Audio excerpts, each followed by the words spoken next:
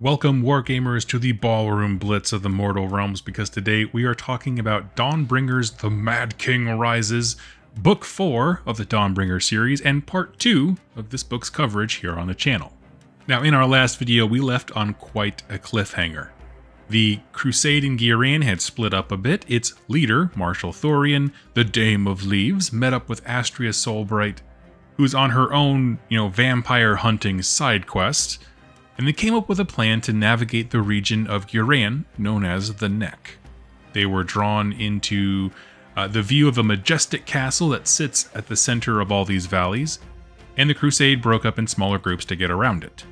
As our named heroes approached the doors to the castle, a most curious thing happened. They were greeted by honored guests of the castle. They were greeted as honored guests of the castle. There were tons of ghouls that ran up to greet them, and one mysterious vampire figure, who had a long snake familiar coiled about her.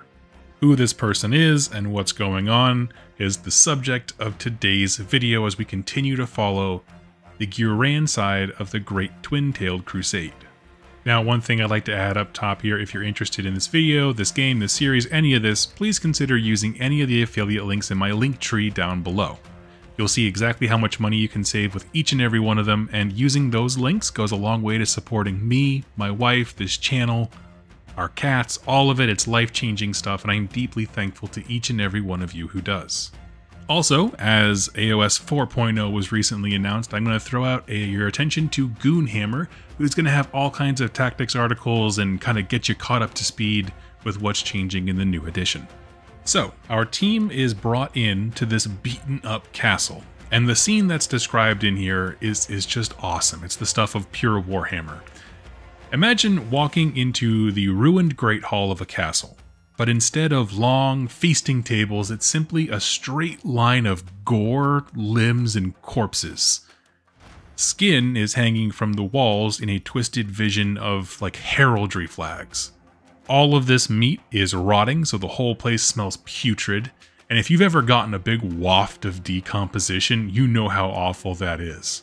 And noticeably, whatever is happening here is deeply affecting the troops. Right, remember we mentioned the last one, Astria is really taking note of what's happening to the human elements of her force that's with her, because she's kind of using them as a barometer to figure out what's actually happening.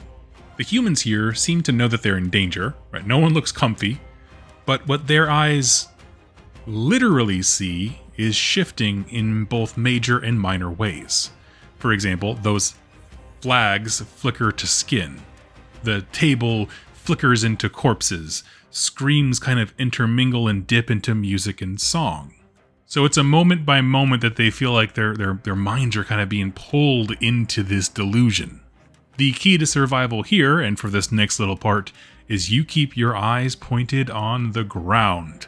Because as the guests all sit around the quote-unquote people table, in walks the man himself, Usharan, Mortarch of Delusion. And I will be honest with you, I reread this section a few times. I do feel like they gave him a suitably grand entrance into the story. He's weird, he's snarling, you see him and he still has this beastly silhouette in the doorway. The cloak is just like raggedly hanging from him. It depicts his confused state. He talks about himself in the multiple first person and so on. It was great. And he presides over the dinner table and he just, again, continuously, warmly greets his guests. And he's asking them questions like they came over for a dinner party. Like, tell me, what's going on the other side of the neck? Are people still doing their funny things in silly ways? Like, he's just asking them all these fun questions about current events from kingdoms that no longer exist.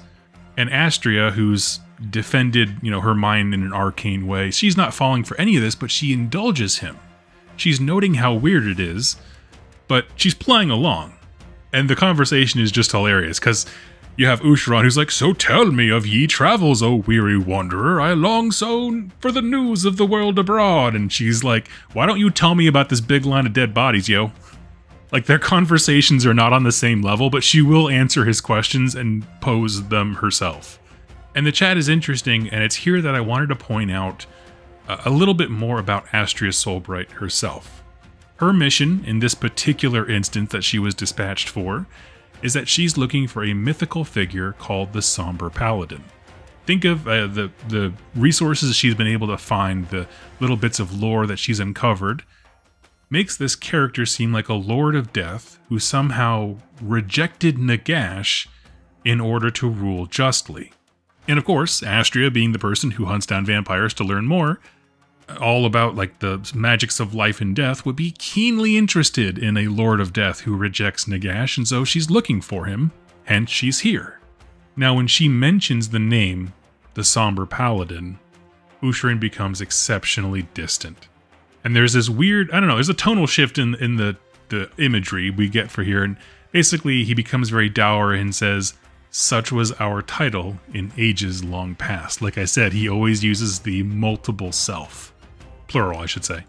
And he looks super sad, and after a bit of contemplation, he turns to make an address. Basically, he gets up to give a speech. Now it's at this second that I want to pause our story. This is an important scene because it shows that even Usharin, the epicenter of all this madness, can be reasoned with. His delusions are not inherently violent, even in his presence where they'd be strongest.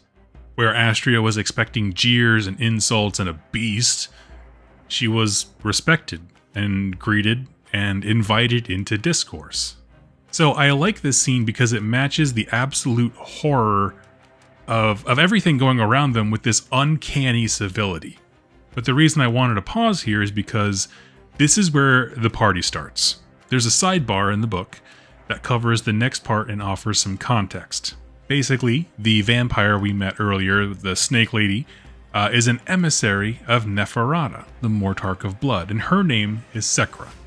Sekra's job is to keep Usharin soothed and calm. These interlopers have begun to disrupt that peace by reminding him of his previous lives, his trauma, his titles, all this kinds of stuff. She wants them gone. She's watching Astria talk to Usharin and is like, "I don't like this." Next to her is the Honorable Gormain, the smaller named character we got in the Flesh Eater Court update. And now he's looking at the same situation. He doesn't like these guests coming in and chatting up his boss. But he also really doesn't like this vampire lady at all, because he's really protective of Usharin. He's the enforcer of Flesh Eater Court law, which forbids them from turning on these guests of the king. But they reasoned together that if the guests were to attack, the Flesh Eater Courts could do whatever they wanted. And so the two seem to be in cahoots. Let's just work together, let's get rid of these humans, and then whatever business as usual they had before, we can get back to. At this, Sekra casts a mind control power over the chief engineer of the Cities of Sigmar force, that one we talked about before, who cleverly came up with a way to beat the Ossiarch Bone Reaper walls. She pulls out her pistol, and she shoots and fires at Usharin right as he gets ready to make his proclamation that we were talking about. That's why I paused it.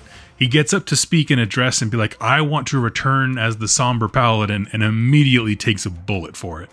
So now, unpause. There's a gunshot. And what was once a mad but cool and collected soon turns to absolute insanity with murder and flaying. And there's really 3 stories from this moment that we need to follow. Okay, this, like I said, this breaks into utter carnage. We need to follow the vampires of New Lamia, meaning all the people working for Neferata, and thereby Sekra, the Stormcast of Astria Soulbright, and the Mortal Dawnbringers. You can throw in a 4th for the Flesh Eater Court, really, if you want to. But that shot rings out, and the court, that whole room, goes into absolute chaos. Now, Sekra's watching, but immediately notices something is wrong, right? The whole plan was, me and these Flesh Eater Court guys, we're going to get rid of these interlopers, these humans that have come in. We'll get back to business as usual. But she notices that all of the New Lamian representatives, all the vampires that are part of the Soulblight Gravelord's army, if you will, are getting torn to shreds at double the rate that the Dawnbringers are. So she turns to Gormain to be like, "What are you doing?" who has vanished, and she's immediately attacked by a Haunter Courtier. She does the math real quick and realizes this was a trap. The Flesh Eater Courts allowed these guests in. Gormain pretended to bend his rules to allow the Mortarch to be hurt, so the fracas would cover the Flesh Eater courts, purging the vampires of their court. This is like a whole side quest that we haven't really gotten into, and if you watched my series on the Flesh Eater courts, I mentioned it heavily there. Essentially, Neferata has a plan to steal Ushuran, the Mortarch of Madness, all of his blood, and spread it around to create a little undead magic crazy cells all across the cities of Sigmar. She siphons little bits of his blood here or there, it's sold to opulent cities as king's blood, and it starts to seed insanity all across the realms. This emissary group, led by Sekra, was there to keep him chill while siphoning off his blood for that purpose. At some point, Ushuran caught on and staged this grand theatrical thing as an excuse to kill all the New Lamians. And so, in this weird way, the Dawnbringer Crusade in the book called Dawnbringers became nothing more than side characters of trapped machinations of vampire feuding. Which is kind of cool. I love that they were just wrong place, wrong time. Sekra tries to call out to her New Lamian brood. They run for the tunnels down below, but they're intercepted by Gormain and a bunch of courtiers. They fail to stop her. She escapes. They have all the kinds of contingency plans and stuff. Like I said, I'm going to do a full video on Sekra. She deserves it. Because her escape from this space is amazing, but it takes a bit to explain. But rest assured, she escapes and will be back. The point is, Ushuran has shuffled off the yoke, at least temporarily, of vampires siphoning his blood. At least without his consent. So that's Sekra and the New Lamians gone. The next story is the Stormcast Eternals under Astria Soulbright. Basically, when the shot was fired and she saw Ushuran run away in pain, Astria Soulbright decided to chase him. She wanted to know what his proclamation was about to be. Was this the Somber Paladin she's looking for? Does he know where that is? Whatever it was. You know, if there's still a reasonable person under there after all, we can work together. And really, as she cornered him and found him after he was injured, all she got was a dark chuckle. Ushuran at this point was cool, calm, and collected again. He acknowledged that the Somber Paladin was a mask he once wore, but he is a man of many masks. He basically announces what we've already discussed. This whole thing, you know, hey, I'm so sorry I had to use you guys. I just needed to get rid of the New Lamians, and you seemed like a really, you know, convenient way to do that. I'm sorry for whatever happened. And he points to a pile of moldy books in the corner and says, you came here for arcane knowledge. If you want it, take it. And as they do go to get the books, he goes absolutely ballistic. I guess maybe they didn't understand it was like a come take it if you can instead of like an actual invitation. But Ushuran goes mad. He hucks Astria's Dracoline like it's a fastball at them. He shreds them apart. He starts eating Soulbright before she can even zap all the way back to Azir. I mean, she does. It's not like she's consumed soul-wise, but still, it was vicious and fast. And lastly, the human elements that were left back in the Grand Hall when the Stormcast ditched them are still being led by Marshal Thorian. They've had some Stormcast Eternals of their own who immediately began acting as a rearguard for the mortals. And at this point, Thorian has ditched the cannons, the fusillades, anything that was with that particular party that would slow them down, and they're just bolting out of the hall, trying to get away from the worst of the fighting. Because remember, this party starts and immediately all the vampires start murdering each other. The engineer who fired the shot is dead, but everyone else is still trying to wrestle with what exactly is happening around them right now. As they're making their way towards the exit, they're all stopped by Gormain, who gives pretty much the exact same explanation that Astria got before her death, but Gormain's a little bit more, I'm going to say, honest about it. The Dawnbringers were used as a means to an end, to get rid of the leech-like New Lamians, and while the humans were used as a pawn in that game, meaning the engineer, they weren't responsible for it, and so the Gormain, being a just person within his own moral reasoning, says, you guys are going to go ahead unharmed. And the Guran side of the Crusade, our main characters, leave immediately. Presumably they grab all their gear, and they're going to be meeting up with the rest of the Crusade on the other side of these cliffs. And that's really where the scene ends, and so let's take a step back and talk about why is this cool. First of all, there's a lot to cover here. I love the idea that all of these crazy AF people just fooled the ever so clever New Lamians. The dramatic scenes were a lot of fun. They invited some wonderful sidebar stories, like being dropped in the middle of this Mortarch drama was very intriguing for me. And I got into this book, I knew that Neferata had plans, she's been using his blood, and I was curious to see how that was going to be depicted. Because I like the idea of him being an unwitting pawn, but I didn't want his character to be so divorced from reality that it's like he's incapable somehow. Or he's not doing fun things, he's just kind of being the recipient of punishment. Instead, we got insight into Usharan as a Mortarch. He's still scheming, seemingly growing in reason and rationality as his mind comes back together from being inside of the prison that Nagash had him in. Or at least cobbled together enough thoughts from his various masks or mentalities that present as a cogent character. In that moment, he was a character who knew what he wanted, and I like that. Those moments of lucidity where it's like, we need to fix this problem, and he finds clever solutions for it that no one saw coming. I will say, it was kind of funny that all that actually happened to the Crusade and Gurren in this book was that they hit a roadblock, and they split up. Some of them went to a bad dinner party, and the rest moved on. The book even very briefly touches on other parts of the Crusade here, and most of them had to fight off monsters and flora, but they generally fared well. Because I imagine only Thorian's crew is really relevant to the ruse of the Flesh Eater courts, and really only one crew reported making it to the other side unscathed, and they did so because they recalled drinking from a beautiful pond in the middle of the neck. Meaning, to those of us who know what's going on, while the Crusade itself didn't suffer a ton of losses here, they did lose their main engineer, a bunch of cannons, and many have been touched by the madness of the Flesh Eater courts, either by direct contact or by drinking some of his ichor that exists in the water. So this is a blow to their mentality, if not actually their ability to function as a crusade. Now I want to end this scene with a few, I'm going to call them post-movie credits here. Teasers and stuff like that I want to lay out. One is just a call out. Korgus Kul is in communion with his god of corn in Akshi, and an underling tells him that Hammerhand is seen nearby. Kul instructs him to set a pyre so big that it can be seen from Azir, and essentially he's trying to set a trap to lure Vandus in, and we know Vandus is sort of headed that way. The other cutscene is something real interesting. It follows the story of different Ossiarch Bone Reaper emissaries. One that was chasing down Thorian's remaining army. They are given full orders to halt, fall back to the nearest defensible perimeter, and secure it. What's important about this note is that it comes from the Mortarch himself. We're talking Katakros, and it is faction-wide. Everyone, universally, stop your advance and dig in.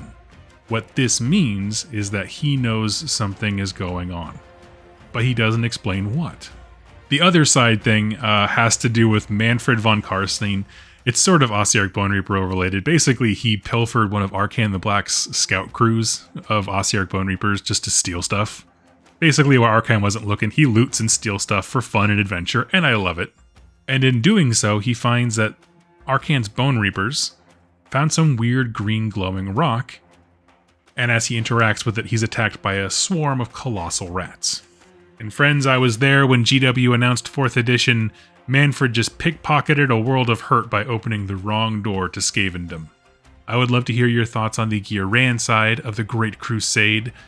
How do you feel about the Dame of Leaves, Marshall Thorian? She's my fave. This whole scene was great. I felt like, even though they were the main character technically, I felt like we were pawns in a greater story between the Mortarchs of just different death factions, and that's really cool.